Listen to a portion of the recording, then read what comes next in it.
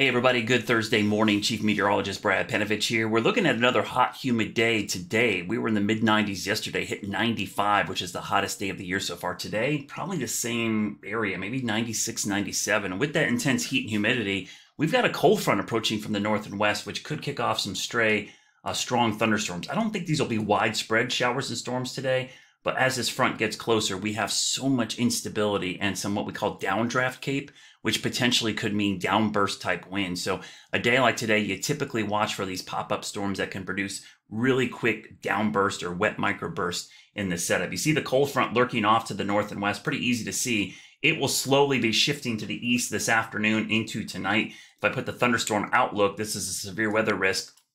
You could see most of the western Carolinas and even up towards the Virginia border in that low end risk right now.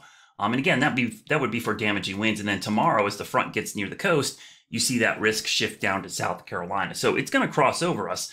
But again, we're not looking at anything widespread, just like we're seeing these scattered storms developing ahead of it.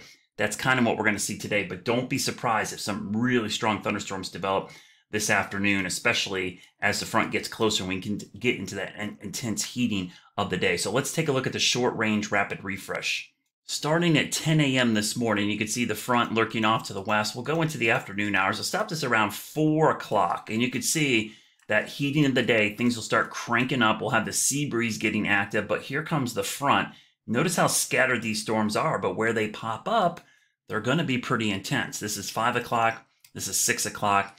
This is 7 o'clock. So again, not widespread. A lot of us are going to be dry. Trust me, I want rain on my lawn as well. But this is not a day where everyone's going to see us. This is going to be basically isolated to scattered. You see through 8 o'clock and then 9 o'clock, 10 o'clock, the front gets closer. So again, it's pretty scattered. I'll loop this a couple times. This is an 18-hour rapid refresh. You get the kind of idea. Heating of the day, that 4, 5, 6, 7 o'clock time frame is when we'll see the storms really bubble up. And one of the things I look at on a day like today, you heard me refer to this called downdraft cape. So you see the area over the southeast. I know this is a kind of rudimentary map, but you see this area with 1,000 here. That's basically 1,000 joules per kilogram of downdraft cape. That's pretty significant. That's a high enough downdraft cape that I would be watching the potential that we're going to see some downburst type winds. So when these storms develop this afternoon, in the heating of the day, the atmosphere becomes really hot and humid. We're taking that warm, humid air into the upper levels of the atmosphere. It gets cold up there. It comes crashing back to the ground.